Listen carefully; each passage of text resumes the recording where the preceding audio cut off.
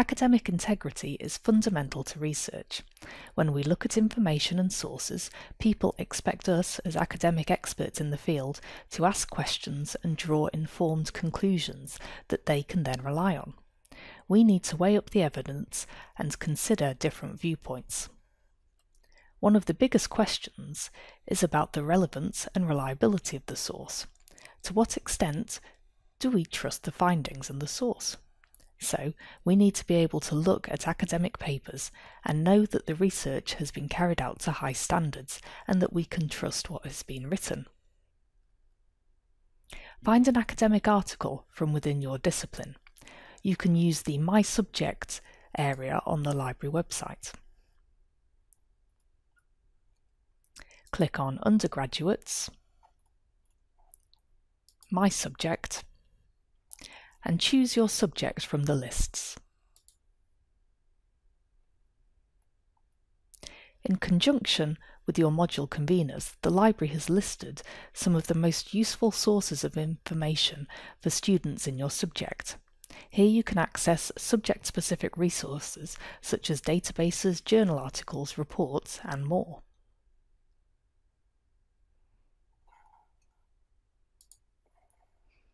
Have a look at the source that you have located. How is the evidence presented?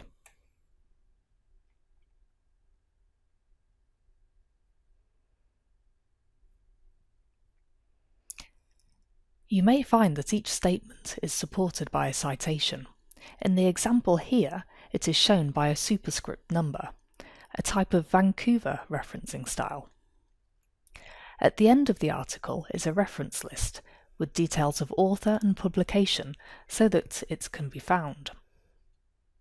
These citations within an academic piece of writing show the author has built their argument upon a published source.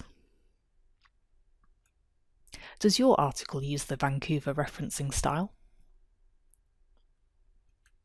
This is another article from the same subject area. Notice it has a different referencing style that gives the author and date in the citation instead of numbers. This is the Harvard reference style. It also has a reference list, but it is arranged alphabetically, not in order of appearance. Does the article you found use the Harvard referencing style? Academics must follow the exact referencing format required by any journal they submit a paper to. You will also learn how to do this. Write down to which words are in bold and which are in italics. You can find out the referencing style for your department on the library website under How to Reference.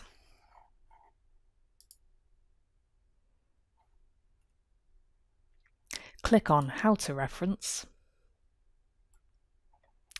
Find the style recommended by your department and choose your department from the list.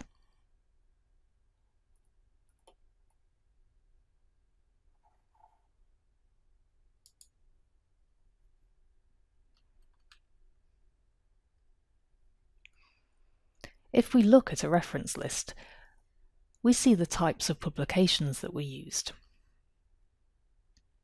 We can use this to help evaluate how reliable the source was. The gold standard is peer-reviewed publications such as journal articles, as these have been reviewed by experts in the subject. Errors, mistakes, biased experiments, and weak conclusions are likely to have been challenged and filtered out. However, it is still possible that mistakes can slip through, or limited viewpoints given, or that conclusions may be flawed, so we should look critically at whatever conclusions have been published. Other sources might include academic textbooks, government publications, newspaper articles, and web pages. Sources can vary in terms of how reliable they are. It is up to you to consider the strengths and weaknesses of a publication and decide how reliable you think it is. Academic books, whilst written by experts, may present a limited range of views, and they may not be peer-reviewed. Publications by an organisation may be biased by underlying political motives or other factors, but they may reflect the organisation's policy at that time. Newspaper articles may be simplified and politically biased, but can be useful in indicating the general views of the population. Web pages can vary from those written by experts to those with very specific agendas to those set up as class projects, so the content and source must be evaluated very carefully. In academic writing, we use citations and references to provide evidence for our statements, so the reader, if interested, can find out more, and this can help you keep within a word limit. Importantly, it acknowledges the author of the original work. Not acknowledging another's work is plagiarism. Is including a citation enough? Compare the original source here with how a student may use it. See how it includes quotations and a citation, so this is not plagiarism. However, simply repeating it word for word, even if you include a citation, may be poor academic practice. To make it useful to your research and to develop your critical approach, you need to rephrase it. You should relate it to your essay question, commenting on how it can be understood in its context. You may want to discuss to what extent the evidence can help answer your research question. Perhaps it is valid and reliable, but has limitations to its relevance. Rephrasing, commenting on, and referencing another's work makes it more relevant to your essay or research question, demonstrates your understanding, avoids plagiarism and possible penalties, and develops your critical academic approach. Academic integrity is therefore central to research and study at university. You must now begin to build your reputation as a trustworthy and thorough researcher.